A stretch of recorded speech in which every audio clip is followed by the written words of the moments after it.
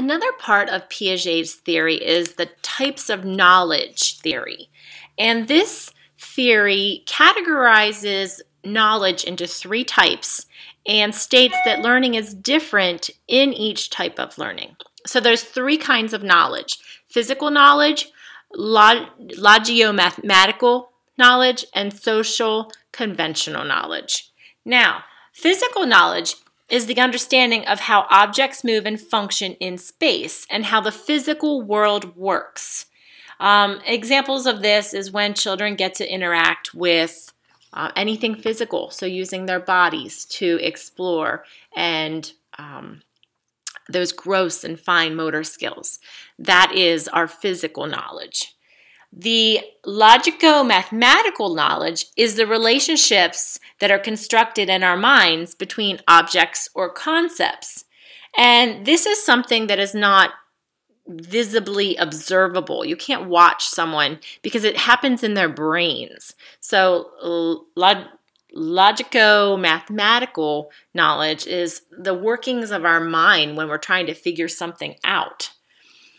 The third kind of knowledge is the social conventional knowledge. And this is kind of the easiest to teach because this is agreed upon names and symbols transmitted to learners. It's basically anything we can tell them or show them that's not going to change. So definitions, the alphabet, counting, colors, these are basic concepts that cannot change no matter how we interact with them. There's one way.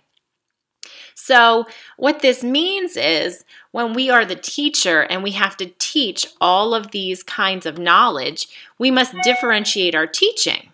So teachers with physical knowledge, we want to allow them to interact in physical ways, and they will make those connections as they're working with their hands and their feet and their legs and their arms. They're going to understand how this works.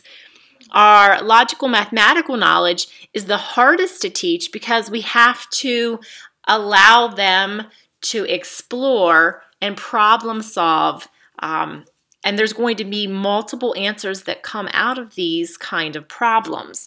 And so we have to give them activities and environments where they can create these experiences with this knowledge. So interacting with blocks and shapes and problem-solving activities, anything that they're processing in their brain, and knowing that there's more than one answer is important to share with them.